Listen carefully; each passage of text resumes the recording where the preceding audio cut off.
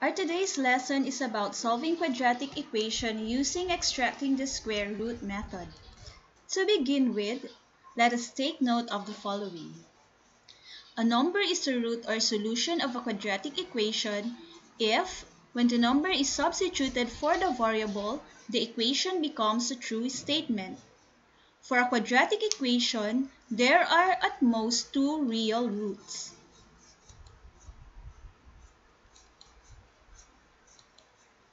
Quadratic equation that can be written in the form x squared is equal to k can be solved by applying the following properties. First, if k is greater than 0 or if your k is a positive number, then x squared is equal to k has two real solutions or roots. That is, x is equal to plus and minus the square root of k. Second, if k is equal to 0, then x squared is equal to k has only one real solution or root. That is, x is equal to 0. And third, if k is less than 0, or that means your k is negative, then x squared is equal to k has no real solution or root. This method of solving quadratic equation x squared is equal to k is called extracting square roots. We have the steps in solving quadratic equation by extracting the square root. First, transpose the constant term to the right side. Second, make the value of a equal to 1 by dividing both sides by the value of a. Third, get the square root of both sides. And lastly, check each solution if they are real. Let us watch the examples closely. Okay, now we are going to solve for the roots of a quadratic equation by using the extracting square root method. So take note that to apply this method, we need to write the quadratic equation into this form. X squared is equal to k. Otherwise, if the quadratic equation could not be written into this form, then we could not make use of this method.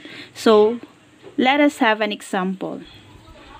Suppose we have x squared minus 121 is equal to 0. Okay? So, the first thing that we should do is to write this quadratic equation into this form. So, we can do that by transposing the constant term, negative 121, to the other side of the equation. Okay? So, take note that if you transpose, you change the sign. So, we just have to bring down x squared.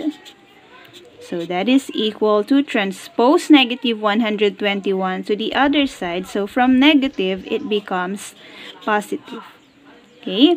Next, we are now going to extract the square root. So, therefore, we have to have square root of x squared is equal to plus and minus the square root of 121. Okay, so therefore x is equal to the square root of 121. So we have plus and minus 11. Okay, so we are going to check whether these values are real solutions. So in checking, we must use the original equation. So take note, in checking, the original equation must be used. So let us have x is equal to positive 11. So we are going to replace 11 on the quadratic equation. So you have the original equation is x squared minus 121 is equal to 0. So we have 11 squared minus 121. Is this equal to 0? So 11 squared is 121 minus 121. So therefore 0 is equal to 0. So that is correct. Okay, next, if we have x is equal to negative 11. Okay, so we substitute negative 11 to the original equation. So let us see if it is equal to 0. So negative 11 squared is positive 121. So minus 121. So therefore 0 is equal to 0. Okay, so therefore the roots of the equation are 11 and negative 11. Okay? Okay, now let us try 2y squared minus 50 is equal to 0. So we are going to transpose the constant term to the other side. So we have to bring down the quadratic term, 2y squared. So that is equal to positive 50. So we change the sign of negative 50. So it becomes positive 50 since we transpose it. Next is for us to make the value of a equal to 1.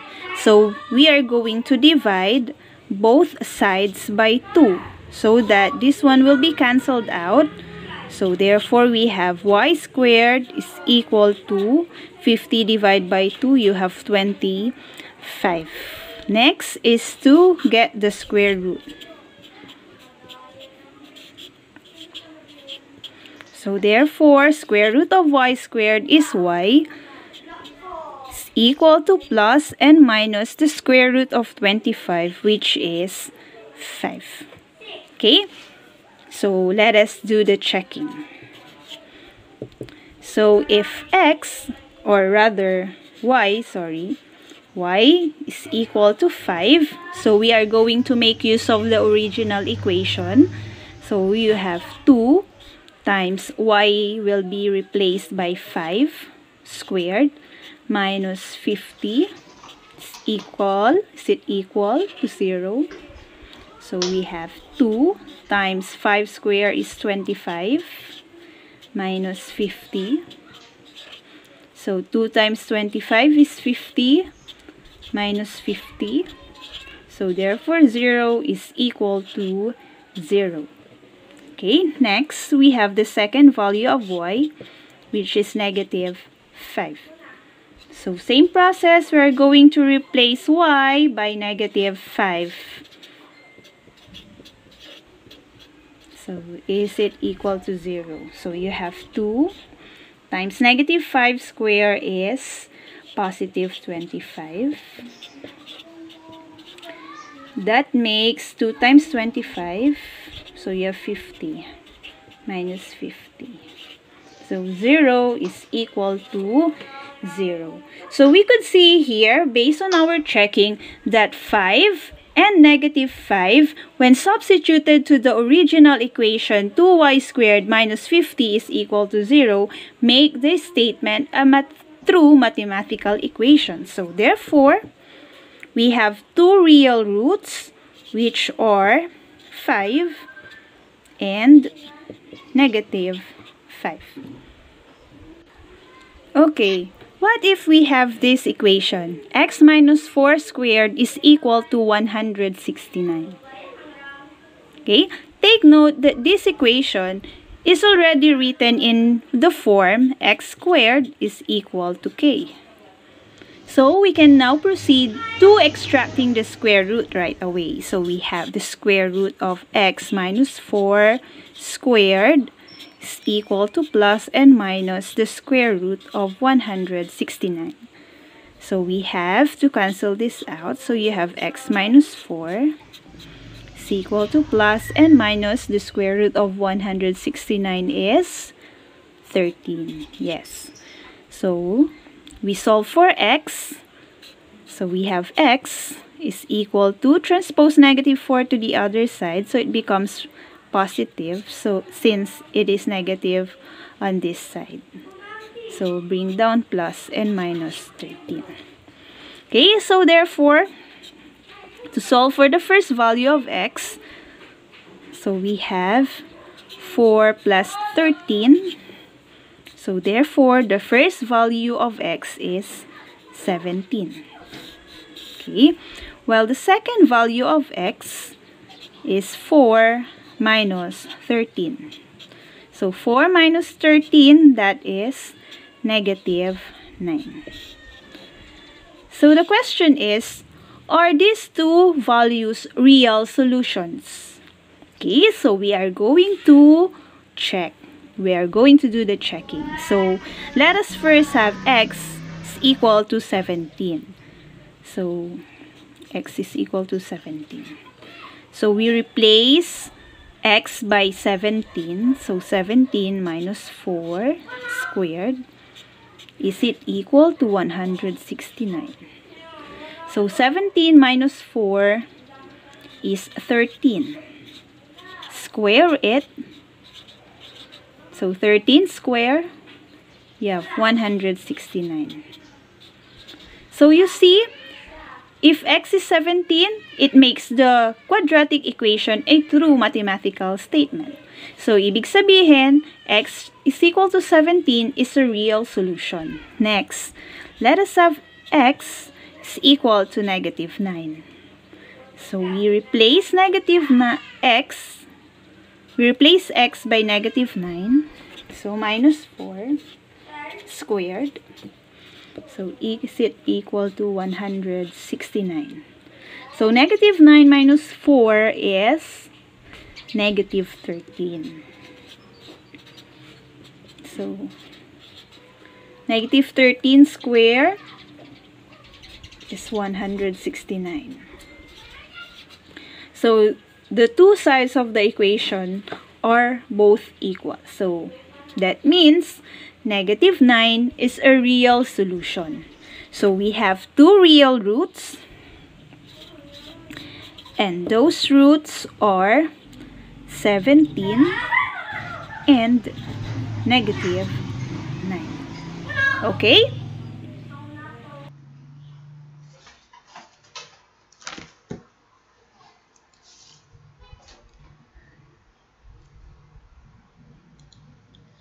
Okay, so let us have an activity. Get your papers and pen ready. So let us solve for the roots by extracting the square root. So the first one is 5x squared minus 18 is equal to 2. So what would be our first step? We are going to transpose the constant term to the right side. So therefore, we have 5x squared is equal to 2 plus 18. So 2 plus 18 is 20. Then next, we divide both sides by 5. So therefore, we have x squared is equal to 4. Then we take the square root of both sides. So therefore, we have x is equal to plus and minus 2. So checking, we have if x is equal to 2, remember that in checking, we are going to make use of the original equation. So if x is equal to 2, we have 5 times 2 square minus 18 is equal to 2. So that is 2 square is 4 times 5, so you have 20 minus 18. So therefore, we have 2 is equal to 2. If x is equal to negative 2, so we replace negative 2 to x in the original equation. So therefore, negative 2 square is 4 times 5, so you have 20 minus 18. So therefore, 2 is equal to 2. So therefore, the roots or solutions are positive 2 and negative 2.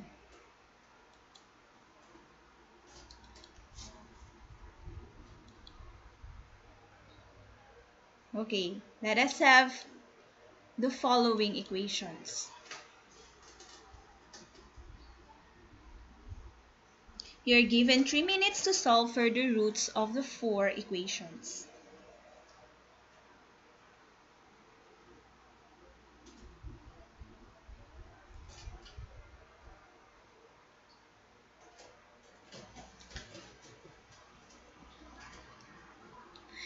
So if you're done, let us check your answer. For number 2, we have d squared plus 6 is equal to 0. So we transpose a constant term to the right side. Therefore, we have d squared is equal to negative 6. Since our k is negative, the equation has no real root. Number 3, 3 squared plus 2 is equal to 77. So again, we are going to transpose positive 2 to the other side. So we are going to have 3e squared is equal to 77 minus 2. So therefore, we have 3e squared is equal to 75. Next is for us to make the value of a equal to 1. So we are going to divide both sides by 3. So therefore, we have e squared is equal to 25. Then we get the square root. So therefore, e is equal to positive and negative 5. So by checking, we can find that positive 5 and negative 5 are both real roots. Remember that in checking, we are going to make use of the original equation. For number 4, we have 7x squared is equal to 0. We simply divide both sides by 7. So therefore, x squared is equal to 0. Since our k is equal to 0, therefore, there is only one root, which is 0. So that ends our lesson.